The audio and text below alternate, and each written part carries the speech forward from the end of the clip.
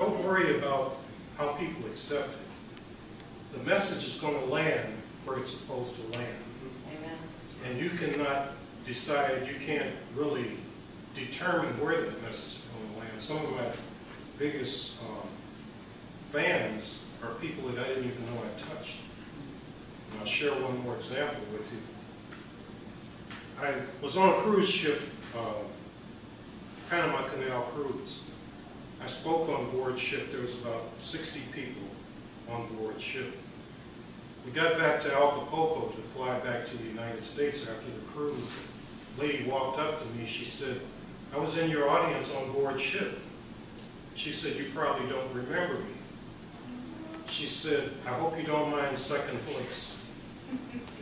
She said, "Going through the locks of the Panama Canal were my biggest thrill on this ship, on this cruise." She said, "Your presentation was number 2.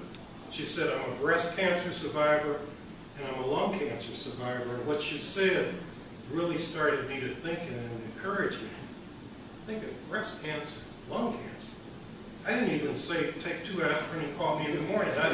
I know nothing about any of that except that they're debilitating diseases. I didn't mention them. I have no medical degree. So I'm asking God, what did I say? How did I impact this lady? Les Brown said something that I have to keep in mind. He said, how you do it is not sometimes none of your business. Just do what you do so well that, as I said, all the hosts of heaven will say, "Well done, my good and faithful servant."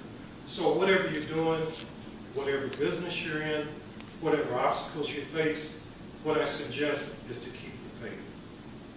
Thank you.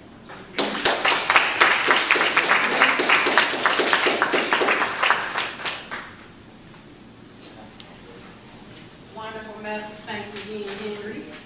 And next up, we'll have our very own